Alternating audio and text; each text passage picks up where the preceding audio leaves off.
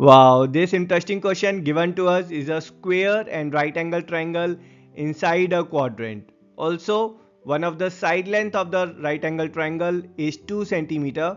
Now, exciting part is with this limited data, we have to find radius of this quadrant and that too in 1 minute. Okay, before we check the solution, a simple and sincere request. If you really love this solution and like this channel, do show your support by pressing the like button. I sincerely wish to see how many likes and comments we can gather specially for this video. Okay, let's start by first completing the remaining quadrants of this circle here.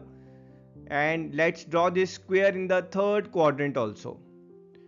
Now let's assume the side length of the square is x centimeter. So CO is x, OE is x and ED is x centimeter.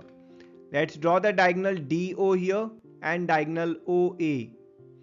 Now we know that in a square, angle between diagonal and the side length, that is this angle is 45.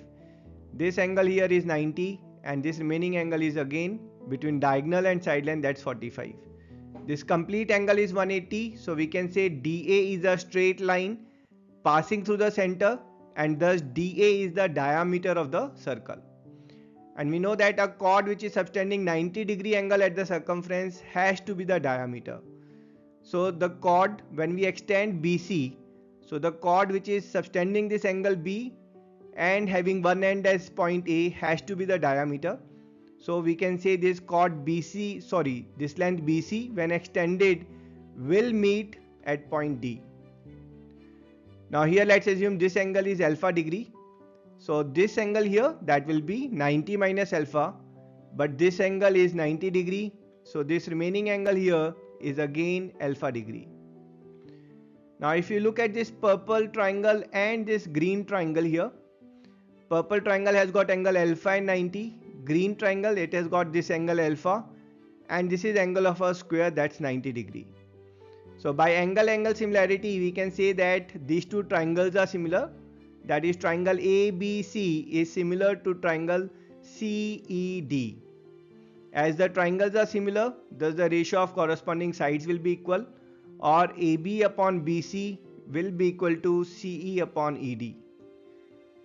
Now AB length, that is 2 centimeter, BC is unknown. How about CE length? CE length is x plus x or 2x and DE length, that is x centimeter. Simplifying it, so here the x will get cancelled down and we'll get BC length as 1 centimeter. That is this length BC is 1 centimeter.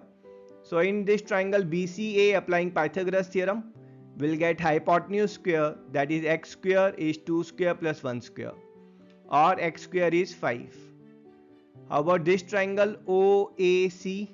OA length is the radius r which we have to find, and applying Pythagoras theorem we'll get r square is x square plus x square, but x square is 5, so r square is 5 plus 5 or 10, and r, the radius of this quadrant which we had to find, is root 10 centimeter, and that's our answer.